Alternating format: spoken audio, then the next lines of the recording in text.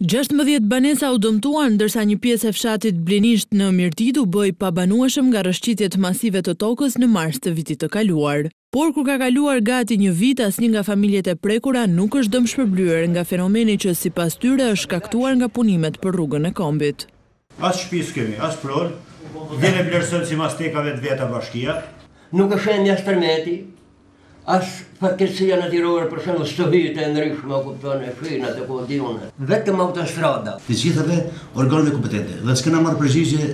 Specialisti i Emergjencave Civile Ndrek Mhillaj theksoi se mosdhënia e dëmshpërblimeve lidhet me faktin se në atë fshat nuk mund të ndërtohet. Akordimi i fondit bëhet pas miratimit të lejës ndërtimit. Prefekti i Lezhës Gjergj Prendi e ka konsideruar të drejtë shqetësimin e banorëve, duke shtuar se institucioni që ai drejtoni ka zbatuar të gjitha procedurat në lidhje me këtë çështje.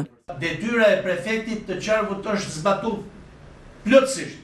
Nga përllogëritja e bërë, dëmet e shkaktuara nga rrëshqitjet e tokës në Blinisht të Mirditës kapin vlerën e 36 milion lekëve të reja. Fond ky që ende nuk dihet se kur do të lëvrohet.